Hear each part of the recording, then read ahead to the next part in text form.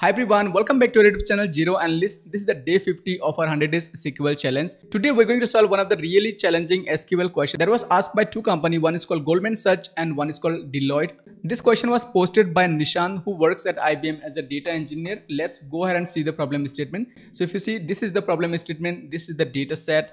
A lot of user has already solved this problem. This is one of the really challenging question that you can see it here. I have created a small PPT so that I can explain these questions in a better way. So let's go ahead and see the problem statement. So it says you are given two tables of a train stations. One is called train arrivals, one is called train departures. So train arrival has the information about the train arrival and the train departure has the information about the train leaving the stations. Okay, so this is what we have. Let's see what we need to find out. It says one platform can only accommodate one train at a time.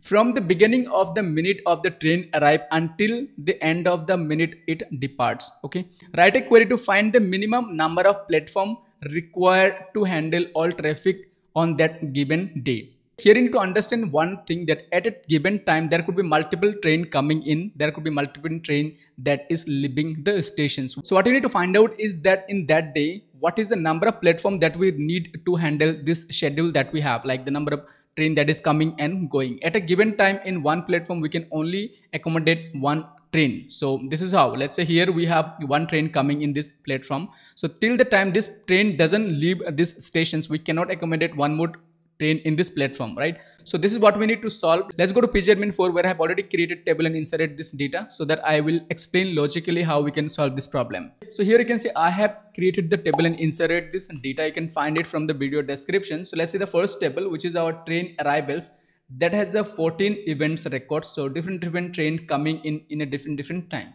So the first train that comes, which is at 8 o'clock in the morning, and the last train that is 8:10 in the night. Okay, same way if you see the train departures, so in the train departure also we have 14 train that is leaving the station. So the first train that leaves at, I guess, 8:10, and the last train that leaves the station, that is 8:15 p.m. Okay, now what you need to find out, at a given time what is the maximum number of train that is going to basically stay in that stations, right? That is what we need to count here. So what I will be using, I am going to use a very simple approach here. So first, from this train arrivals, I am going to select this kind of arrival time. So let's first run this. I'm going to select this arrival time. Okay, and I would select arrival time, and I'm going to name it called event time. Okay, so I am going to assign a number to this event time. So each train that comes, it is going to consume one platform, right? So I'm going to give it 1, and I'm going to call it as basically events. Okay, so this is fine. It's going to create a new columns and you would see that 1. Every train that is arriving, it is consuming one platform. So I have just given a number called 1. Very simple approach. Same way what I can do is that I can do for the departure as well. For the departure, I am going to basically give it -1. That means as soon as the train leaves, it's going to release one platform, right? So let's go ahead and do for that.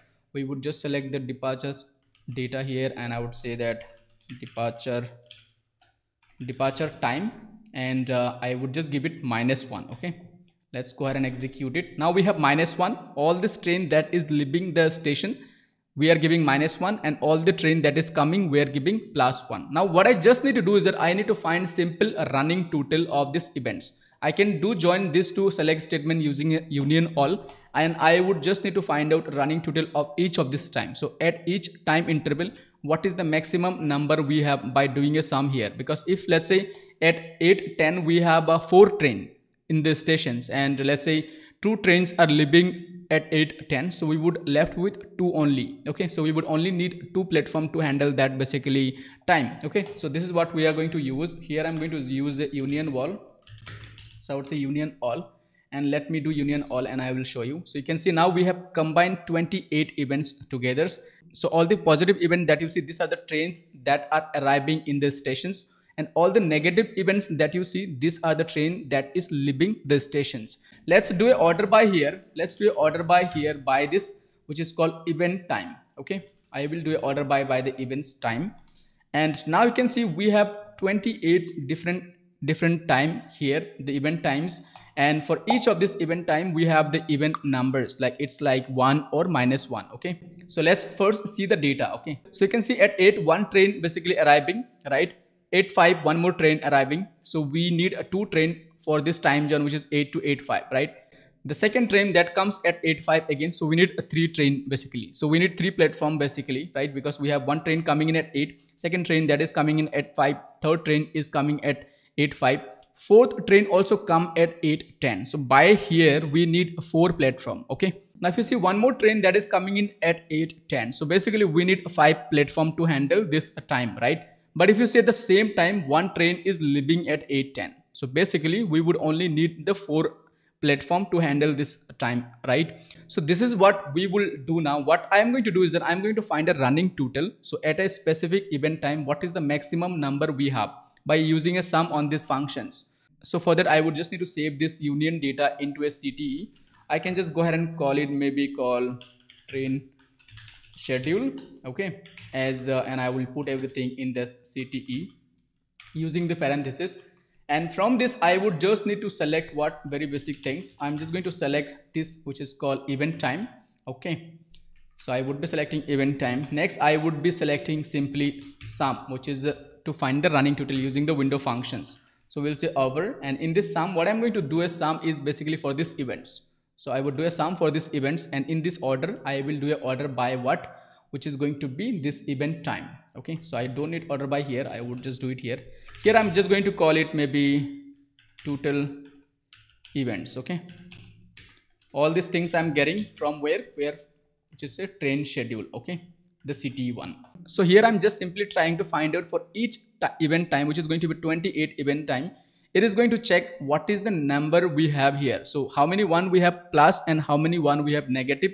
It is going to do a sum, and that's how I will be getting the total number of events, okay? Let's understand again. If you are maybe getting confused here, let's maybe see something else here. Let's say we are talking about this maybe 3 p.m. okay? At 3 p.m. you can see that one train that is kind of leaving the station. So basically one platform is kind of being vacant here, and one train is coming, okay? So that means that platform is basically taken again, okay? So one platform we need to handle these 2 train, okay? Then we need one more platform because one more train is coming at 3 and one more platform is coming at 3. So totally we need 3 platform, correct? So at this 3 p.m. we would totally need the 3 platform to handle this, okay? So this is how we would kind of find out the number of count, okay? Now if I just go ahead and run this query, you will see that each of this event time and we will have this total number of platform. So if you see here, we have each of this event time and this total number of events, okay? Now what you need to find out is the maximum event number, because that is going to be the busiest peak hours or peak time of these stations, where the maximum train is going to basically stay in the stations, okay? So if you see here, for each different time we still have 28 event times, and for each of this time what we have done, we are checking the events, okay? So at 8 we only need one platform, so basically only one train is coming at 8 in the morning time. At 8:05 we need a 3 platform, because the train that came at 8 that is still staying in the platform by this time, because it did not leave the stations, because the first train I guess that leaves at 8:15, okay, 8:10. So here we need a 3 kind of platform, okay? If you see at 8:05 we need still kind of 3. If you see at 8:10 we need 4. So if you see at 8:10 we need a 4, at 8:10 we need 4, at 8:10 we need 4. And I guess this 4 is the maximum number that you can see in the entire day, okay? At a certain time, maybe at 8 p.m. you can see we only need one stations, we only need one platform. At which is 3:15 we need a no kind of platform, because there is no train at that time.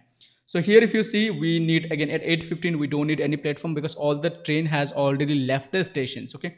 So this is how we have solved this problem. Now I would just need to use the max functions to get the maximum numbers. So for that I would just go ahead and save in a city, or I can use a subquery. So I'm just going to call it maybe as a running total, okay, running total as, and I'm going to put this in a CTE, and from this CTE I can simply go ahead and select the max of this, which is called this total events, okay? And I'm just going to call it, save it as a minimum platform required, okay? So minimum platform required, and I'm getting all this data from this running total, okay? So this is going to tell us the peak hours, the minimum number of platform that we need to handle that entire train stations that specific day. So we need minimum 4 platform to handle that specific day peak hours of that stations. Okay, so this is how we have solved this problem, guys. Thank you so much for watching the video till the end, and I would see you in the next video. Till then, keep learning, stay consistent, have a good one, take care, bye bye.